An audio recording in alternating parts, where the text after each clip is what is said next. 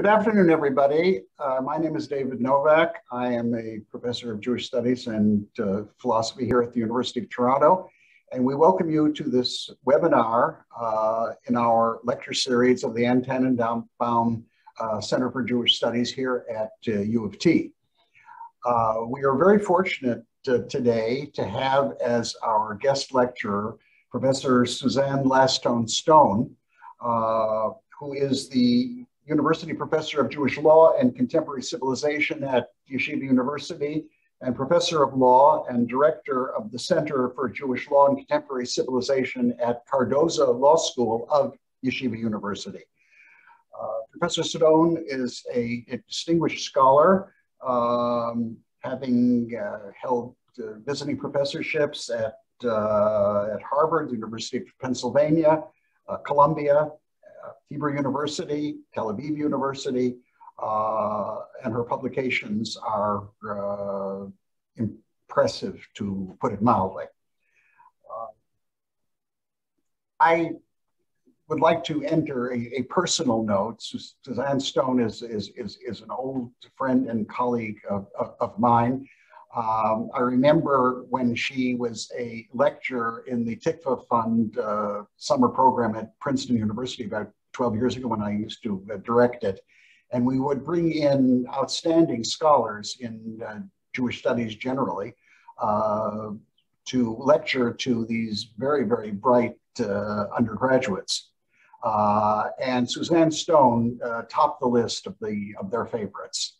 Not only her knowledge, but the way she engaged the students and her passion for her work and her genuine interest in communication was something that was a joy to behold. Professor Stone is going to speak to us this afternoon on the topic norms and narrative. Now, norms and narrative is an important title because norms and narrative translate into rabbinic parlance as norms being halakhah and narrative being aggadah. In the Talmud, the discussions are at times specifically legal and at times specifically narrative, usually theological, because Jewish theology in the Bible is presented in a narrative form, and their interconnection of the two. This is something that she is very well qualified to deal with because of her background and knowledge of the Jewish tradition, both legal and theological, and their interaction and interconnection, but also because this is an important topic that came to the attention of scholars and students in many different fields by a landmark article that was written in 1983 by the late legal scholar Robert Cover of Yale University. There, his article, Nomos and Narrative, Law and Narrative, was also based on the connection of halakhah and aggadah. And this article has been cited an incredible number of times. I checked it out. And therefore, Robert Cover sets the stage for the discussion of Jewish law and theology in a wider context. Now, usually, scholars of Jewish law who get involved in general jurisprudential questions are very learned people who try to show how Jewish law had dealt with certain problems that are dealt with in, let's say, in American jurisprudence. What Suzanne Stone does over and above that is to show how the study of general jurisprudence or American jurisprudence influences the way we interpret the Jewish tradition, both legal and theological. In other words, it's not just what Judaism offered as past precedent, but what Judaism offers to present discussion and what present discussion reverberates back and causes us to look at the Jewish tradition with renewed eyes.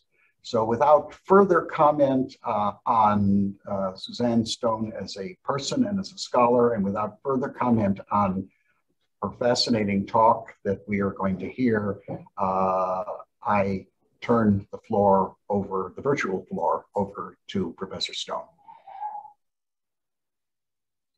David, thank you so much for both the generous and astute comments you just made. I really appreciate it. And yes, I'm glad you translated my title, because I am going to talk about halakhah and aggadah very extensively, though not quite as much about law and theology, a little bit. And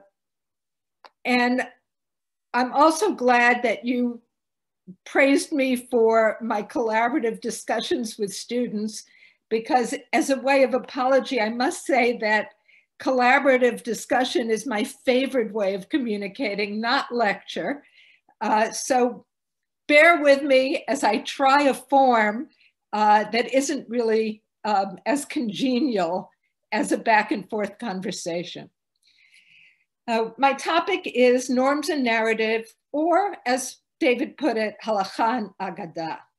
Now, in general, the relationship of halakhah to other expressions of Jewish culture, and we could include in this aggadah, philosophy, and Kabbalah, is complex. That is, traditionally, we have viewed these different bodies of work, different sorts of cultural expressions, as accompaniments to the law.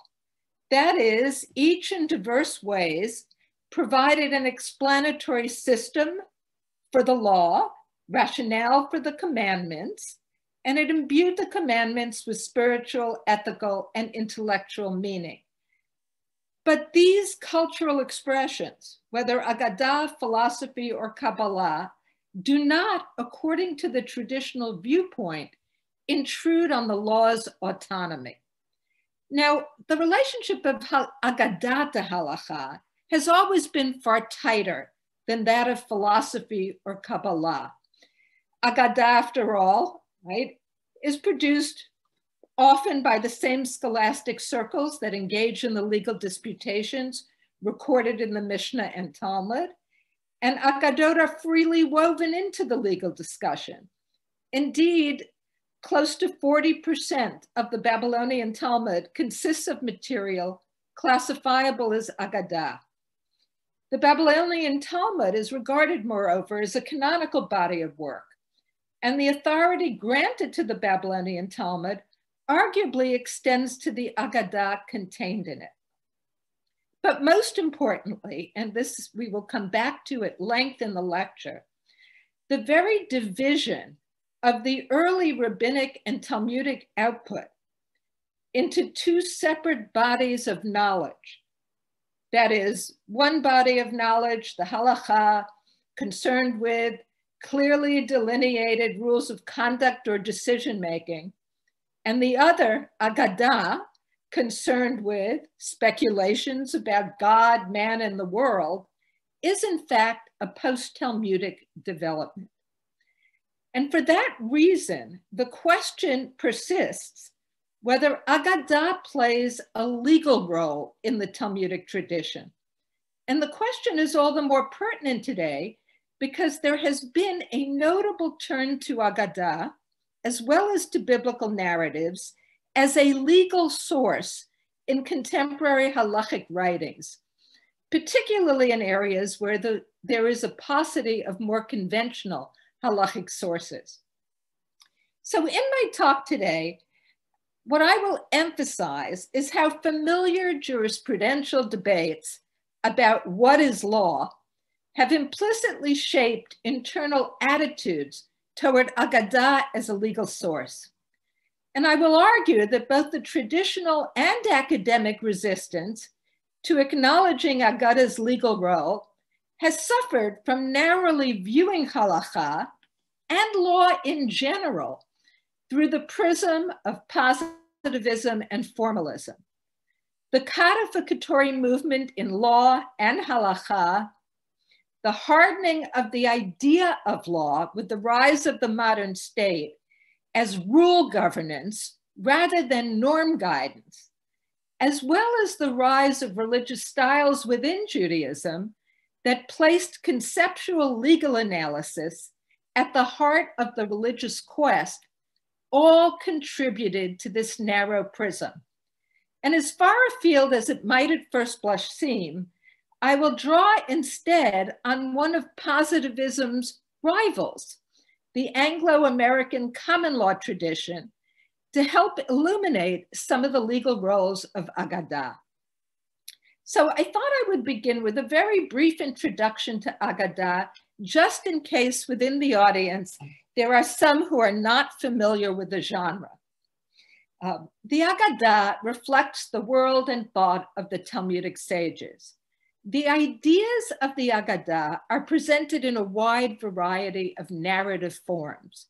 They consist of homilies, legends about biblical figures, myths, fables, stories of the doings of rabbis, folk sayings, theological speculation, and more. Because aggadah is so diverse and so eclectic in both literary form and subject matter, by far the most common modern definition of aggadah has simply been a negative one.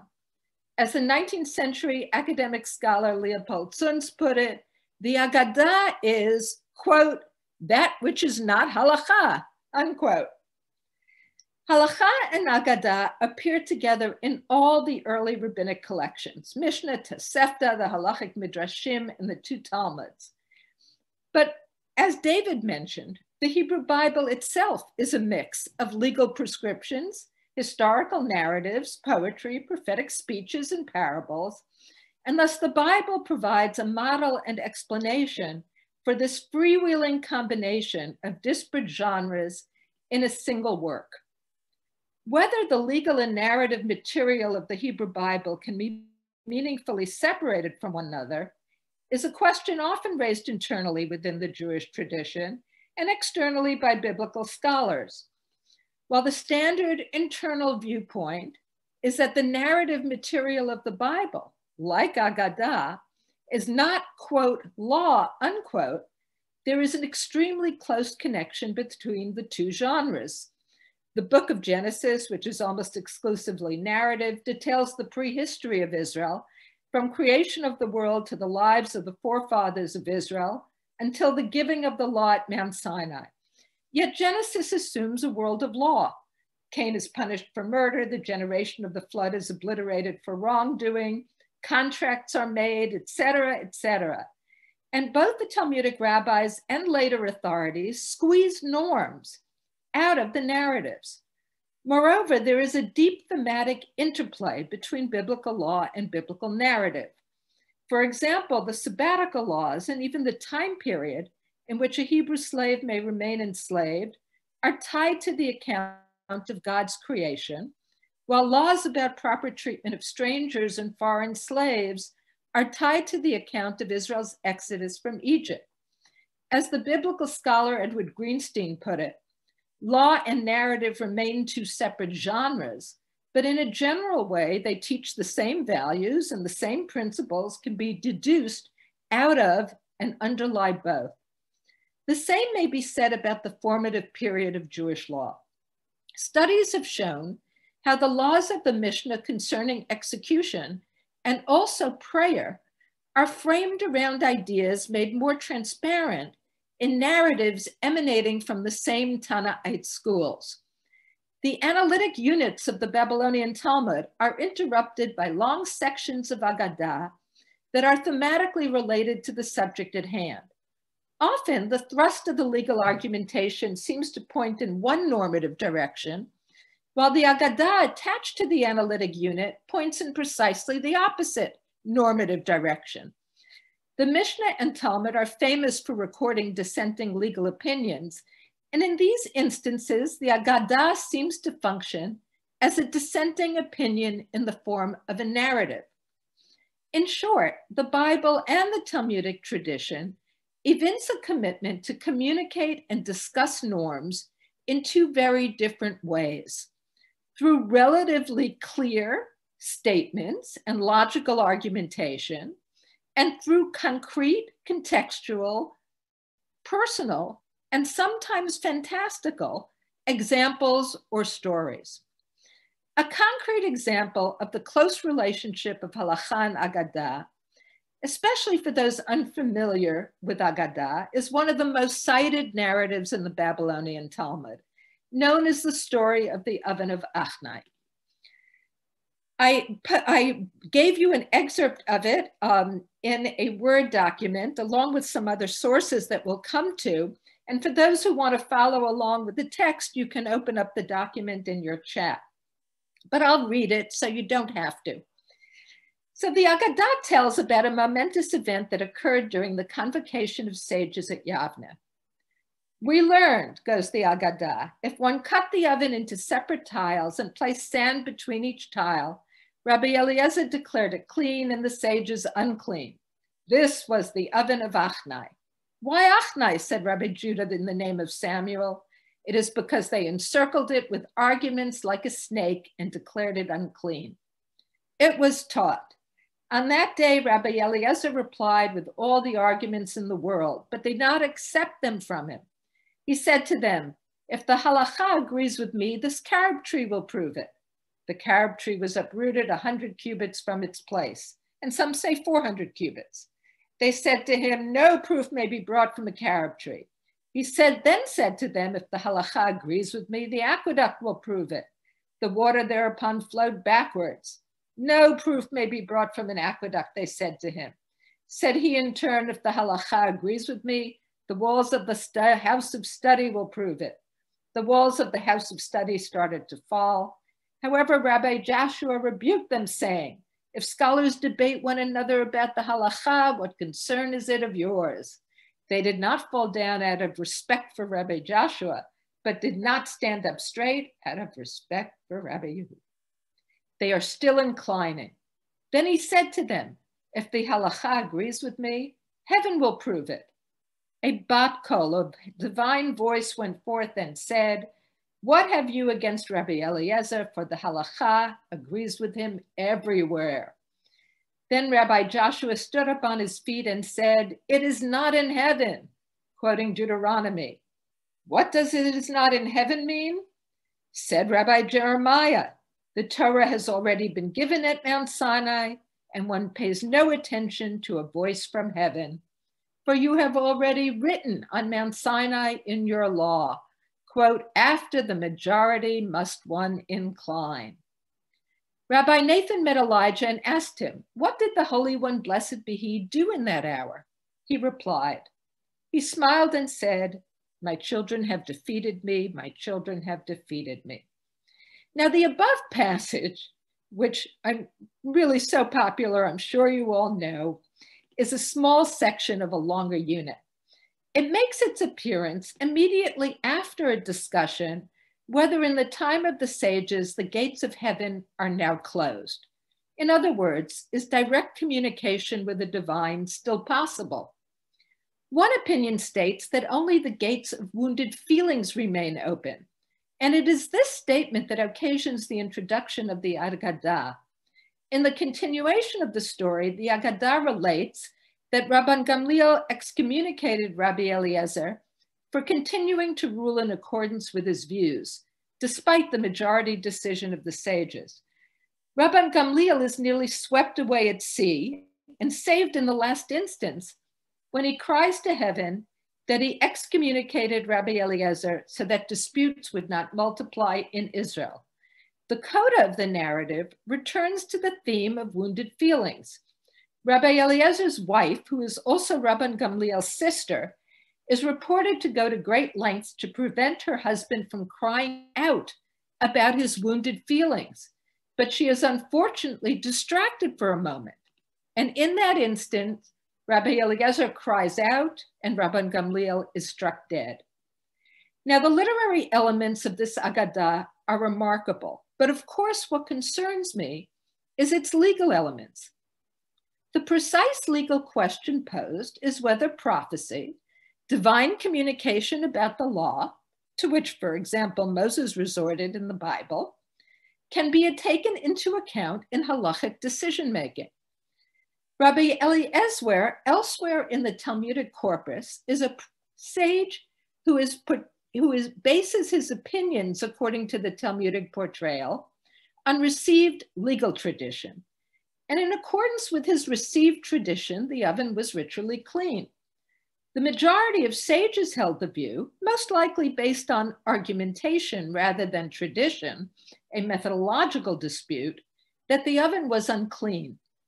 At this point, Rabbi Eliezer invokes a variety of miracles to persuade the sages that he is correct, culminating in the proclamation by a voice from heaven that Rabbi Eliezer's opinion is the correct halakhah.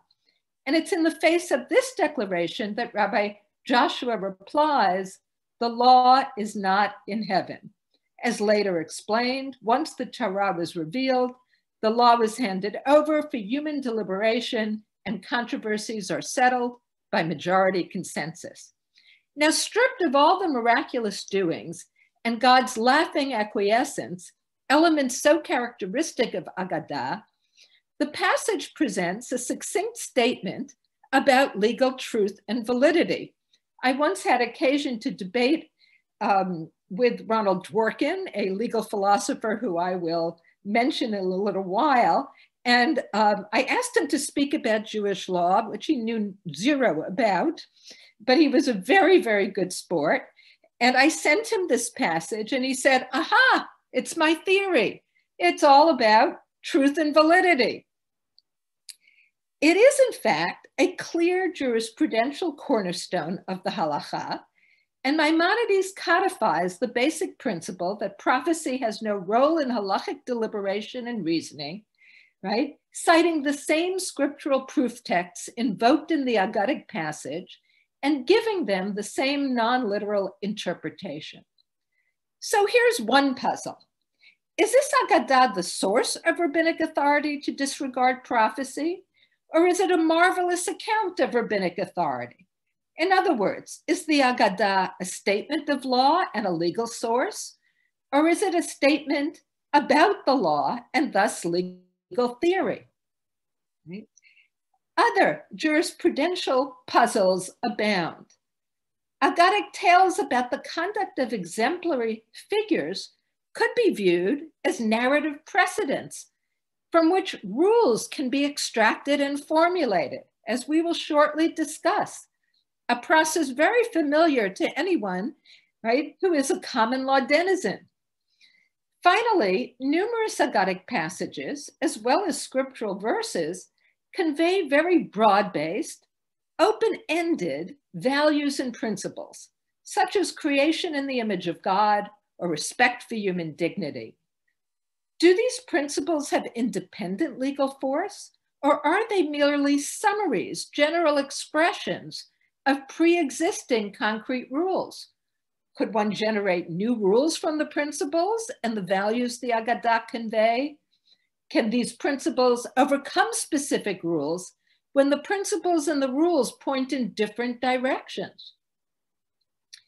For example, the idea of creation in the image of God, a biblical principle, right, enhanced and elaborated on in countless aggadic passages, provides the conceptual underpinning of a variety of laws, both those concerning modes of execution, the respect accorded to corpses, etc.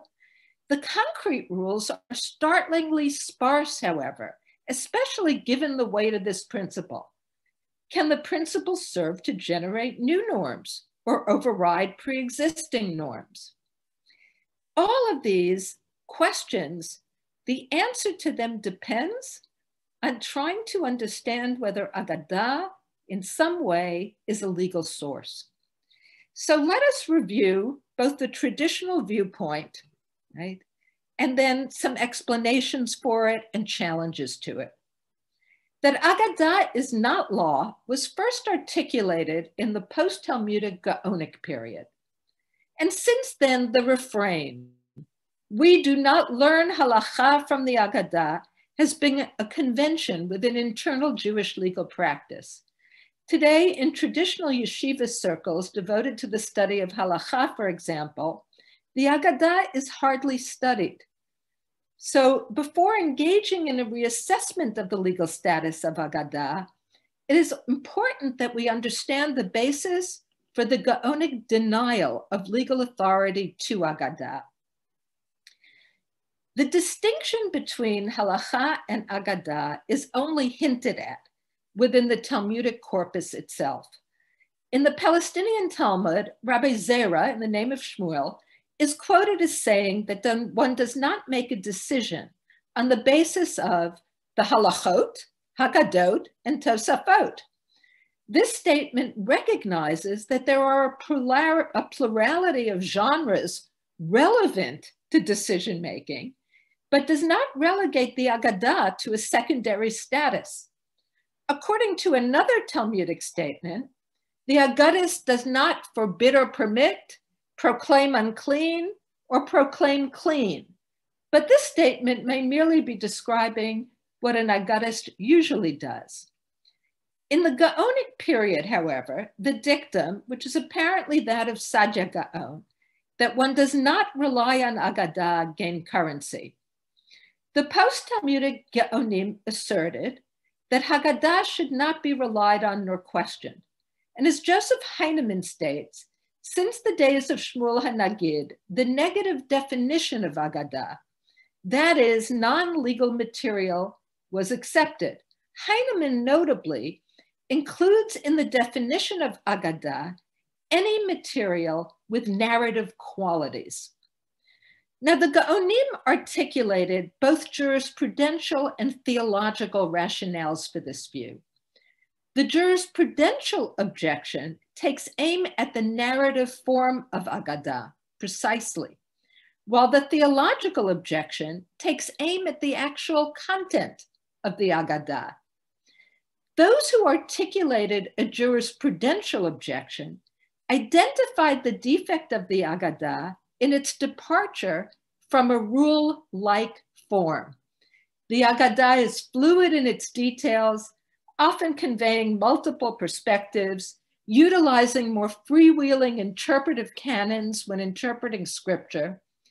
And as a result, the singular quality of rules in which outcomes follow rules in relatively straightforward and predictable fashion is lacking.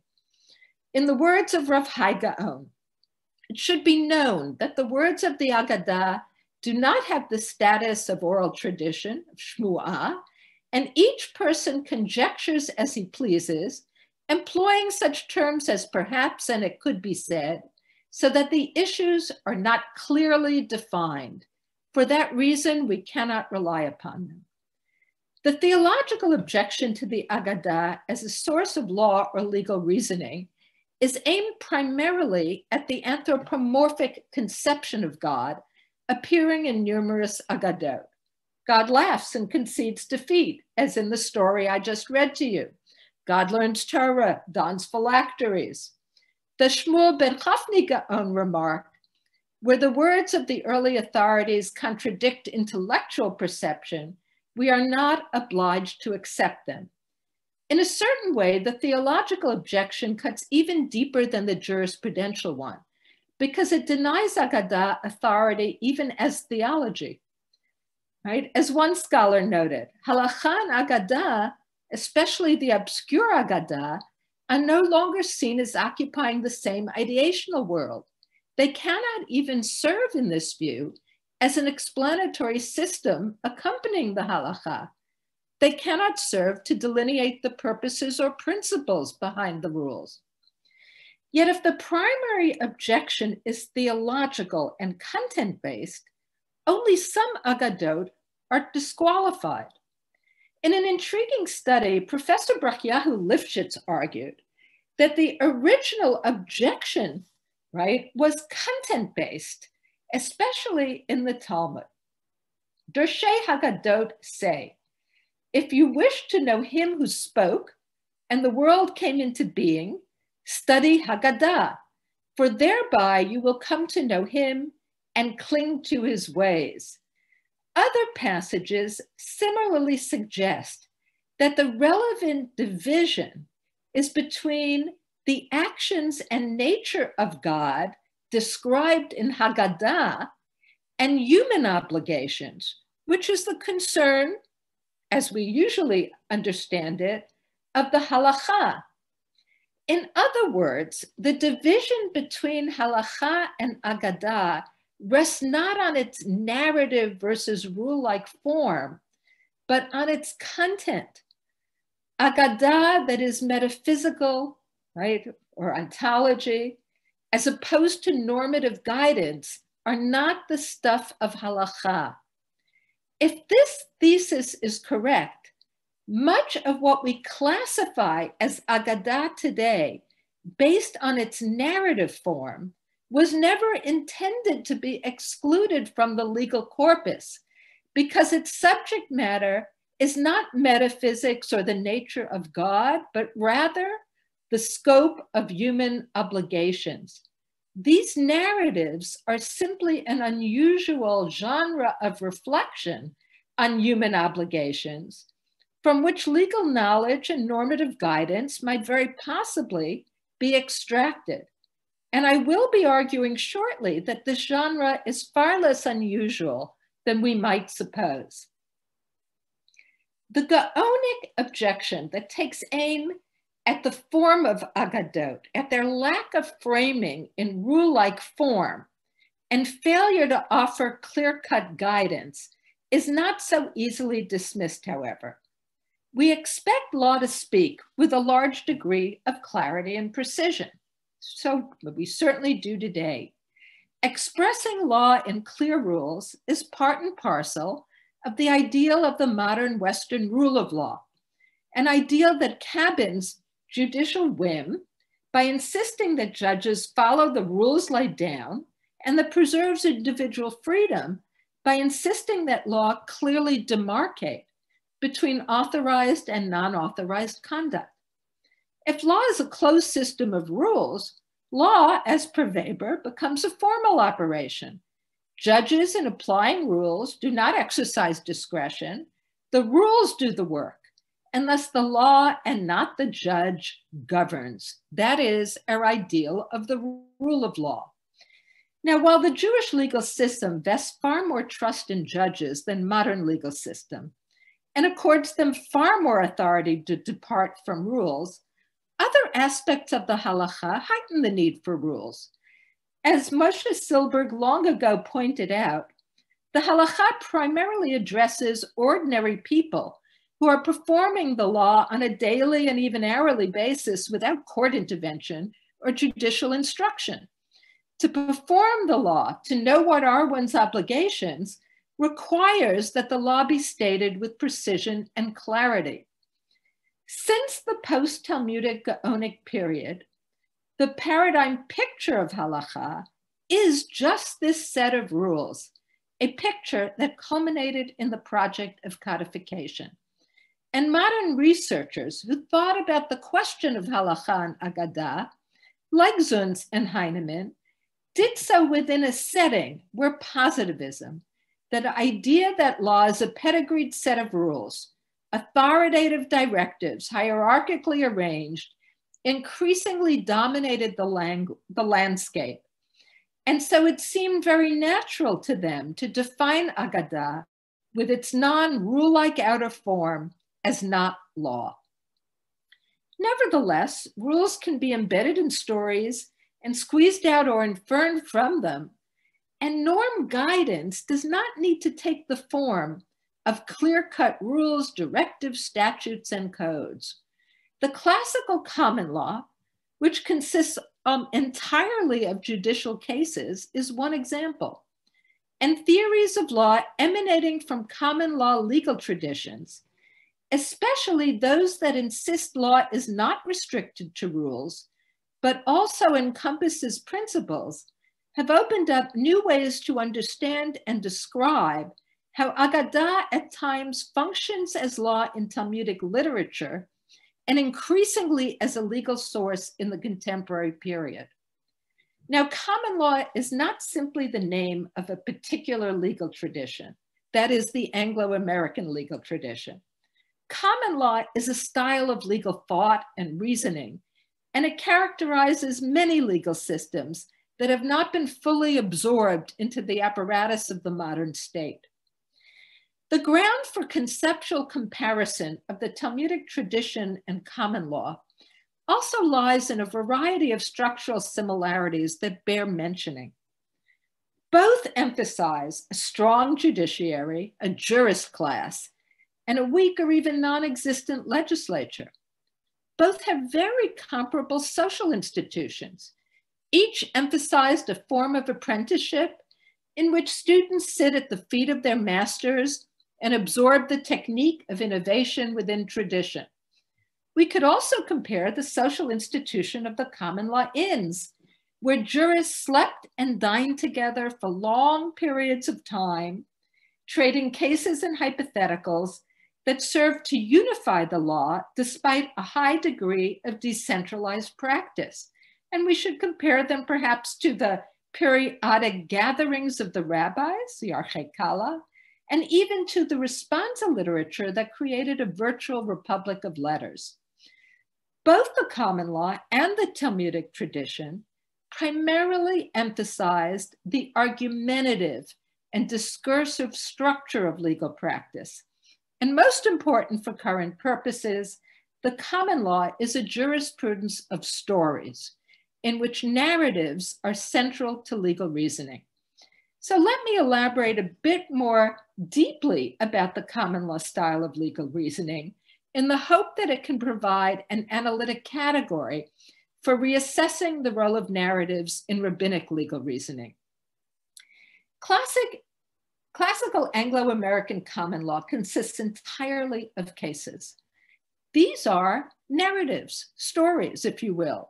They are extended descriptions of people interacting with a judgment attached to them.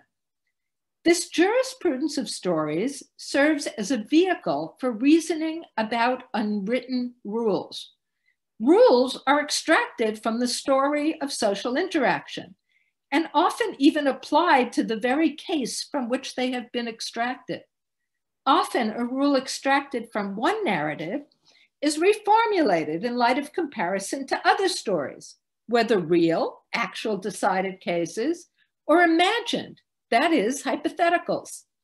Contrary to popular imagination, which treats prior decided cases as binding precedents on the order of a codified rule or statute, the classical common law viewed prior cases and even parliamentary legislation as no more nor less authoritative than hypotheticals, right? Narratives were a means to explore the ambit of a rule, and these rules might be unwritten. The attitude to narratives is thus intimately tied to a notion that rules are taken up, they're not laid down. Rules are constantly in the process of formulation, acceptance, rejection, revision, in light of the particulars and concreteness that the narratives provide, as well as the principles discerned from the narratives as they accrue over time. Principles that differ from rules in that they have great weight, but they lack the all or nothing quality of rules.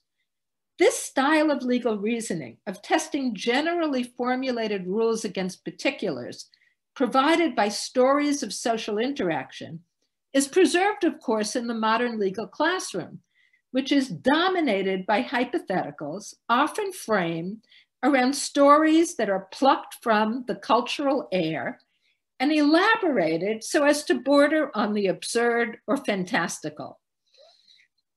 Strikingly, the defects of the aggadah as a source of law identified by the Gaonim are echoed in the charges that Hobbes and Bentham slung at the historical and persisting Anglo-American common law.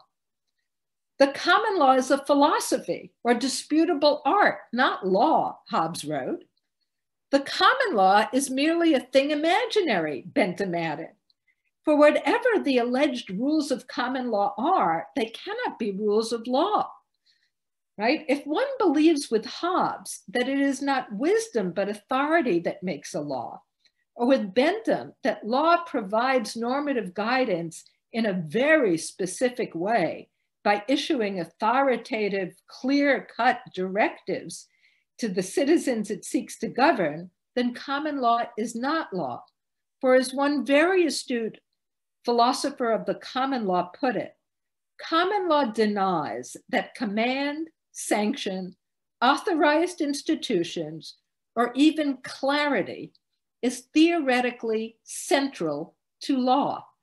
Instead, common law directs attention to the normative guidance law seeks to provide, not through command, but through institutionalizing a collaborative argument over norms. The classical common law was not interested in theory. Like their Talmudic counterparts, they never engaged in systematic writing. But the legal philosopher Ronald Dworkin remains the best articulator of the theory of law and style of legal reasoning that characterized the common law, albeit with a modern Protestant twist that elevates the heroic judge over the collaborative argument emphasized by classical common law. Dworkin's first major intervention in legal theory, that principles are embedded in the legal tradition along with rules, and that weighing principles along with rules calls for decisions that are always interpretive, is a reworking of the common law style of legal reasoning in light of more contemporary concerns about judicial law. In parsing law as an interpretive concept, moreover, Dworkin shows us that law is not a text so much as it is a social practice, right? It moves the law from being about a settled fact or a matter of a past decision, that's positivism, to ongoing argument and deliberation. The exercise and interpretation is impossible unless law is a social practice that involves its participants in arguing over the purpose or point of the practice. Values and purposes then are not outside the legal tradition in this conception of law. They're not external to the law. They are not extra legal sources. They are rather embedded in the accumulated past of the tradition and retrieved from within. Dworkin's insistence that values and principles are not outside the legal tradition, not explanations or factors external to the law, is motivated by several concerns, but the most salient of them for our purposes, to use Dworkin's terminology, is that law never runs out because rules do not exhaust the law. What I would like to do now is to look at two aggadah passages with you. Each highlights a distinctive feature prominent in common law styles of legal reasoning. The first deals with extracting and reformulating rules in light of narratives, and the second with the interaction of rules and principles. My first example, which you can see on the second page of the Word document that I disseminated that is in your chat, is a well-known aggadah about a first-century figure, Choni HaMa'agel. The tale appears several times in Talmudic literature in different versions, but its first appearance is in the Mishnaic tractate dealing with the laws of public prayer. While Choni is remembered as the miracle worker who drew a circle and refused to leave it until God produced rain, the story also details that he prayed for the rain to cease in seeming violation of the Mishnah's rule in Ta'anit, which appears immediately before the narrative, which forbids public prayers for rain to cease. The relationship of the Choni story to the Mishnaic rule in the Mishnah is complex because the rule Choni performs in the narrative is slightly ambiguous, as narratives are wont to be. But if we pay attention to the details of the story, we can extract a rule from the narrative. The rule that Choni performs is as follows. One may pray for the ceasing of torrential rain, but not rain that is merely burdensome. While perfectly sensible, praying for torrential rain to cease is, however, a clear violation of the literal phrasing of the Mishnaic halakhah. In the Mishnaic account, it is unclear whether the narrative is attached to the legal rule to function as an attacking hypothetical, a legal dissent cast in narrative form, because the story contains conflicting assessments of Choni. He's a holy man, a familiar of God, yet Shimon ben Shetach censures him. The role of the story in the later Talmudic discussion of the Mishnaic rule is easier to pinpoint. The Palestinian Talmud takes a very literal approach to the Mishnaic rule. It forbids praying for rain to cease, even in cases of torrential rain that pose a danger to life, and it supplies a theological rationale for the rule. God promised never to revisit a flood, and so praying for rain to cease is tantamount to impugning God's promise. A version of the story of Choni is then cited, but in this version, there are subtle alterations and interpolations, and Choni is portrayed more or less as a villain. By contrast, the Babylonian Talmud, whose text you also have, completely reworks the Mishnaic rule so that it is in fact in conformity with the rule performed by Choni. That is, the aggadah here is doing legal work. Thus, the Bavli explains the rule of the Mishnah as forbidding prayer over an excess of good, with rain but one example.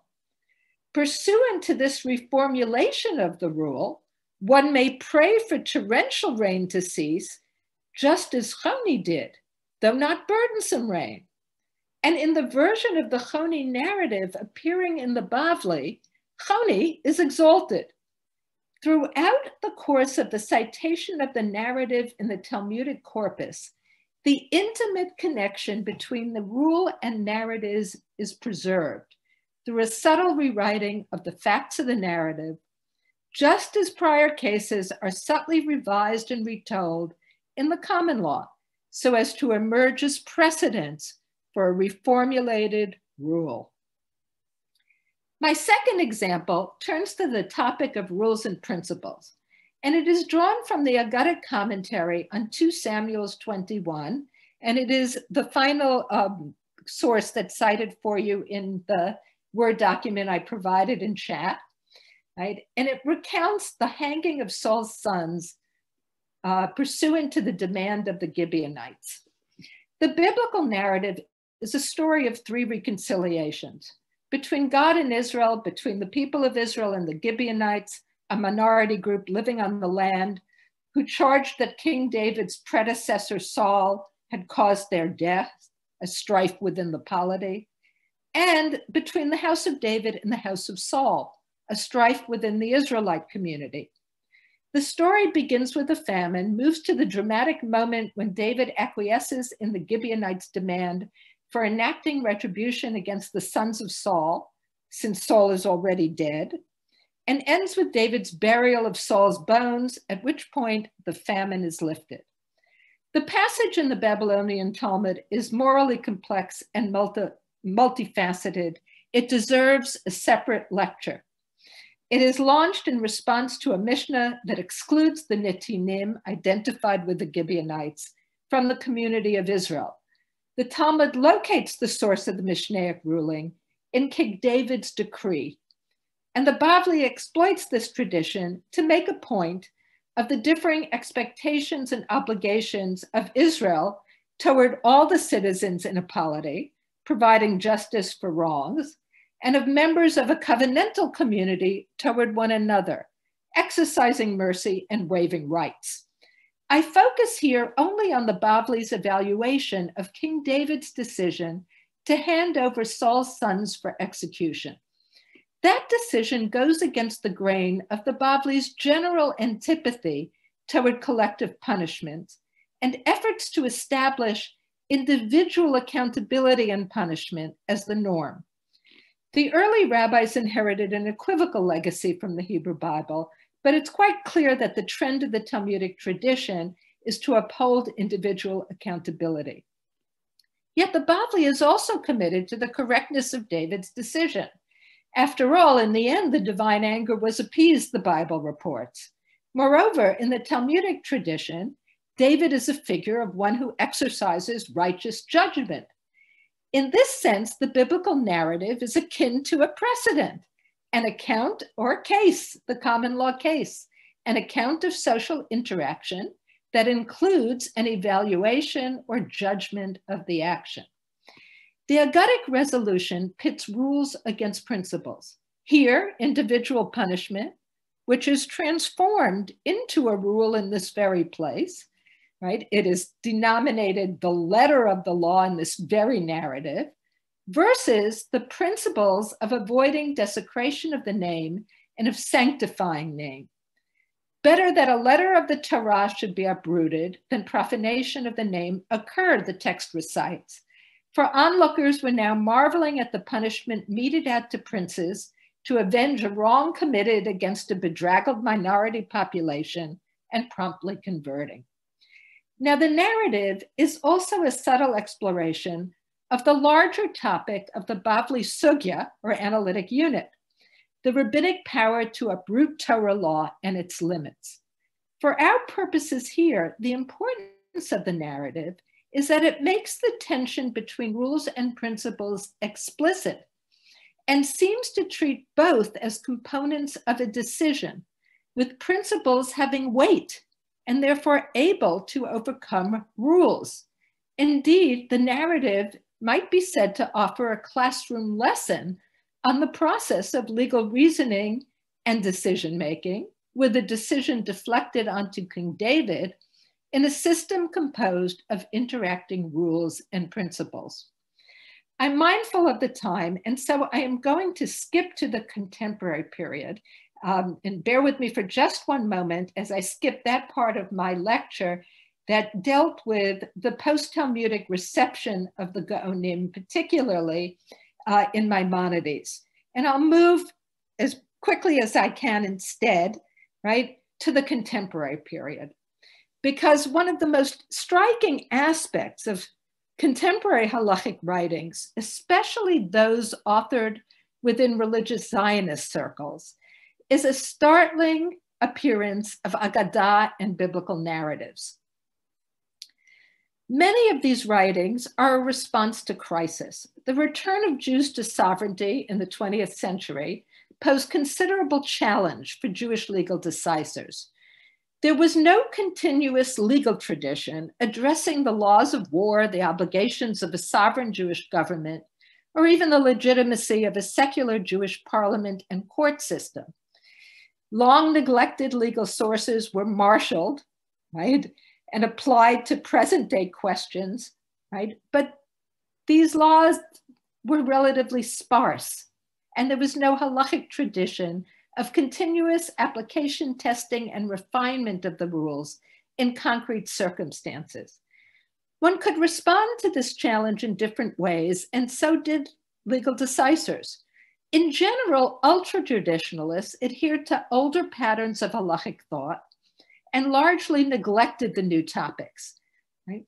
From an ideological perspective, they did not assign independent religious value to the creation of a Jewish sovereign state, right? Nor were matters of affairs of state pressing for the community. The question of the legitimacy of the state and its institutions could be settled instead by drawing on familiar patterns developed when living in exile under non-Jewish rulership, and military matters could be analogized by subsuming war to halakhic rules on individual aggression and defense. That is, by way of analogy. From a jurisprudential perspective, right, if a transcendent force, right, great weight is assigned to the continuous spiral of argument within the legal tradition, a subject lacking such a continuous spiral is best avoided and better to look at analogical forms of reasoning. In sharp contrast, rabbis within the religious Zionist segment treated the novel reality as a paradigm shift. They sought to fashion new collective obligation and rights that could be applied to the new entity. And they insisted that the halakhah must be a part of the general Jewish cultural renaissance. Therefore, they rejected proposed halakhic solutions that rested on the incorporation by reference of international or foreign law. Rather, the halakhah must supply an indigenous and innovative solution, a culturally specific Jewish response to novel questions. It's in this context that halakhic decisors increasingly turn to novel sources. A sermon by the prominent Talmudic commentator Rav Nissim Garandi that had become a focus for contemporary debate about the halakhic legitimacy of separating religion and state in a contemporary Jewish state is cited and redescribed by Rabbi Chaim Grodzinski as a responsum, a legal source. Most often, rabbis within the religious Zionist camp turned to aggadah and biblical narrative and fashioned law directly out of them. Many of these narratives, in the Bible at least, are set within the context of the biblical polity and therefore provide a rough analogy for a modern Jewish state. Right? And so the aggadah also becomes a part of this.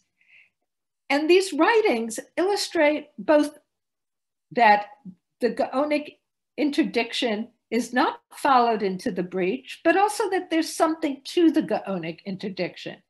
That is, right, the fluidity and ambiguity of narratives and open-ended principles such as be holy, right, in contrast to clearly delineated rules, can be interpreted in many directions. Often they are interpreted in ways that demand heightened ethical sensibilities, but among more militant streams within religious Zionism, a very different meaning is given to the idea of holiness, which valorizes extreme aggression. The story of the Gibeonites that I spoke about just before provides another example of the contemporary fashioning of rules of conduct from aggadah. And I'm not going to go into the details because I am looking at the time and mindful of the fact that I have hopefully just another few moments, 5 more minutes, right? But I will point out that that narrative becomes a precedent, right, for an obligation to provide sustenance to all resident strangers or permanent residents, no matter how hostile the population may be. It's a striking feature of a responsum authored by Rabbi Halevi on this very topic, in that he gives a very sympathetic portrayal of the Gibeonites. In that way, in some ways, he's not that far from the biblical text itself, which has been quite obscured by later commentary.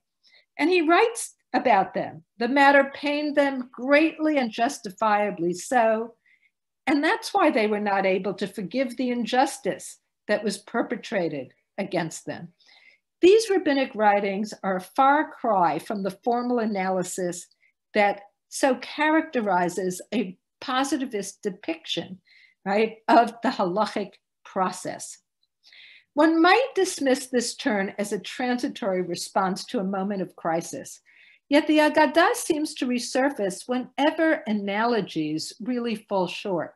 Paradigmatic changes, such as new technologies about artificial intelligence, are also ripe areas for the use of aggadah, and we see it happening, right, as we speak. There are 2 related instincts at work. It's inconceivable, to use Dworkin's term, that the halakhah simply runs out. And second, one needs to squeeze out halakhic information wherever it can be found. And now to my conclusion. The authority ostensibly denied to aggadah is not merely a technical question within Jewish law or a jurisprudential puzzle. It is a symbol of a much larger debate both over Judaism as a religion of law and not spirit, and over the nature of Judaism in modernity. While halakhah has always occupied a central role in the definition of the Jewish religion, halakhah has not always been the exclusive definition of the Jewish religious quest. In the Talmudic literature itself, the study of aggadah is described as the means to attain knowledge of God. In the medieval period, Maimonides declared knowledge of God the primary religious aim, and philosophy the means to attain it. The rise of a modern Jewish cultural identity has breathed new life into aggadah as literature and into Jewish philosophy and Kabbalah. For the first time, these cultural expressions stand on their own. They are no longer explanatory systems of the halakhah, but rather independent means to achieve a Jewish cultural identity. In his now classic essay, Halakhah and Aggadah, the Hebrew poet Chaim Nachman Bialik sought to achieve a reintegration of halakhah and aggadah. He wrote that halakhah and aggadah are two facets of the same creature. Halakhah is the crystallization of aggadah and relates to it as speech is to thought and emotion, or as fruit to the flower. That is aggadah's halakhah in potentia. But he also described them as a study in contrast, one severe and the other compliant, merciful, softer as oil. For Bialik, halakhah and aggadah served as heuristic devices, intended to capture two cultural models Jews inherited, and he called on Hebrew literature to retrieve both: the practical, concrete, interested in the here and now, and the joyous, imaginative, abstract. Neither model, the dry legalistic Judaism of the ritual status of ovens and the imaginative life of God laughing, existed in a vacuum. Rather, the two were in productive tension with one another and paradoxically interdependent. Nearly a century later, on a separate continent, the American legal scholar Robert Cover penned a remarkable essay that David alluded to before, Nomos and Narrative, that breathed new life into Bialik's evocation of halakhah and aggadah as in tension with one another, yet paradoxically interdependent. Cover was speaking about the American legal tradition and not the Talmudic tradition, although the Jewish tradition was an intellectual resource for him. In the essay, he outlined two models of law, the imperial and the Paideia, and he portrayed them as studies in contrast, yet interdependent. One was concerned with law as a means to preserve social order through the enforcement of clearly delineated rules of conduct. The other was culturally specific, expressive, aspirational, and perfectionist, and drew its strength from the culture's narratives. These narratives were the more transparent repository of the principles and values of the community embedded in the law that legal interpretation aimed to achieve. Not a few readers of Nomos and Narrative read the essay as an extended comment on law and literature, and explicitly took its title to be a reference to halakhah and aggadah, using the standard negative definition of aggadah, that which is not law. But Cover's Paideia is a model of law, and in many ways a plea to recapture the common law roots of American law, in which the Constitution is read as a set of principles and not a code or super statute, and the Declaration of Independence as a background legal text. And this returns us to the central question this talk has grappled with. Does aggadah have a role to play beyond the intellectual, spiritual, or aesthetic as a this worldly resource for fashioning halakhah? Thank you.